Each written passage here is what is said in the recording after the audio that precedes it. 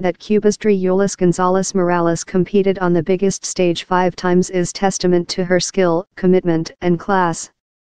From 1992 to the turn of the millennium, González dominated judo's lightweight category, finishing on the podium at every major competition she competed in.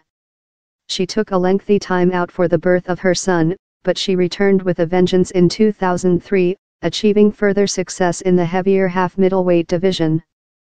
All in all, Morales won medals at 4 Olympic Games between 1992 and 2004, and 7 World Championships. Unbeatable in regional competition, she won an incredible 11 Pan American titles.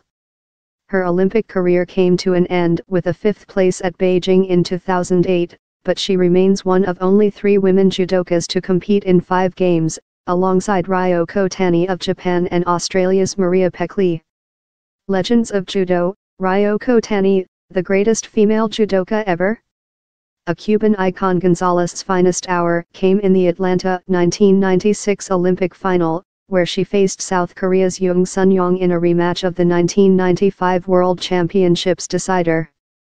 González, then 23, emerged victorious from the hard-fought, scrappy contest by 2 yuko scores to 0. She was inducted into the International Judo Federation's Hall of Fame in 2015, becoming the first Latin American woman to receive the honor.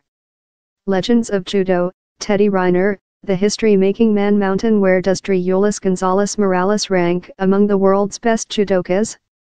Have your say on News Total Sports Facebook page. Watch the video above to find out more.